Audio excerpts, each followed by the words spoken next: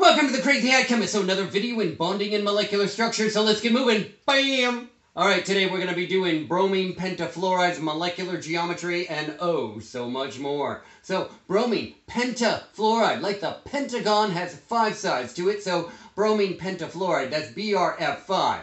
We're going to look at the periodic table, get the number of valence electrons for bromine. So that's 7. Fluorine, 7. There are 5 of those fluorines. We're going to sum these numbers up. We're going to get 42. We're going to divide this by 2. We're going to get number of pairs of electrons. Number of pairs of electrons are 21. The least electronegative element goes in the middle. That would be the bromine. That's why that's in the middle. The fluorine surround it. Okay, now the question is bromine period 3 or greater? It most certainly is, and that's why I can fit all those fluorines around it. It is hypervalent. Okay, so now we're going to place pairs of electrons between the central element and the outside elements. That gives me this here. Now we're going to place pairs of electrons as lone pairs or non-bonding pairs on the outside elements. Okay, so do we have any pairs of electrons left over? We most certainly do. So how many pairs? 1 more pair. What's the next rule? To dump it in the central element. So that's what we've done, is we've dumped this in the central element. Bromine is certainly hypervalent. It can exceed the octet rule, and that's why that has happened there. Okay, we're going to verify the octet rule for fluorine because it's period 2 and fluorine must have an octet. We're going to tidy up this Lewis dot structure with drawing lines for bonding pairs of electrons and still keeping the dots as lone pairs of electrons, and this is the structure that we got right there.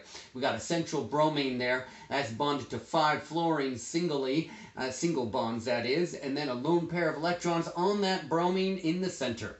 Okay, the A, for the axe-like structure, the A is the bromine. The X, there are 5 bonding regions around that bromine, so it's AX5. And then there is an E on the central element. That's a lone pair of electrons on the central element, so it's AX5E. Boom! That's what that is right there. Now, how many bonding regions? Okay, there's 5 bonding and 1 non-bonding. So, from either the 5 bonding and 1 non-bonding or the AX5E, you're going to get the name of square pyramidal. And here that is right there, square pyramidal. So, what's the bond angles for square pyramidal? It is, well, you got a lone pair of electrons on that central region here, and it's going to compress those other bond angles, so they would be expected to be 90, but they are not. They're going to be something less than 90. Okay, now what we're going to do is we're going to get the hybridization. That is S. P1, P2, P3, D, D2. It's sp3d2 hybridized. That's sp3d2 hybridized. Okay, now we're going to try to get the polarity of this molecule here. So, I'm going to show you this structure right here. I'm holding on to the lone pair of electrons there for you. Hopefully you can see that. I'm still holding on to the lone pair of electrons. Okay, it is square pyramidal. That's a square. There's the square and then the pyramid shape. Okay, it's bonding angles of less than 90 because this lone pair that I'm holding on to is compressing these bond angles right over here.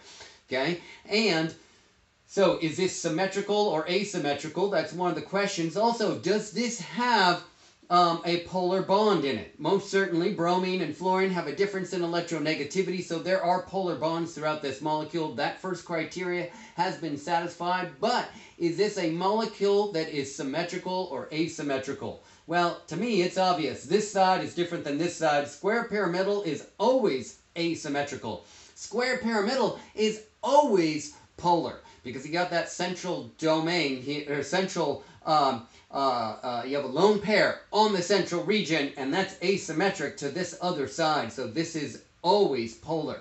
So I'm going to write that down here for you. Got that? It's always polar. Okay? All right. Hopefully you enjoyed that video and the 50th anniversary of Disneyland. Okay, give me a thumbs up if you like that video. Subscribe to my YouTube channel. And what year was the 50th anniversary for Disneyland, of which this hat came from? I want you to figure that out on your own. Have a great day. See you later. Bye now.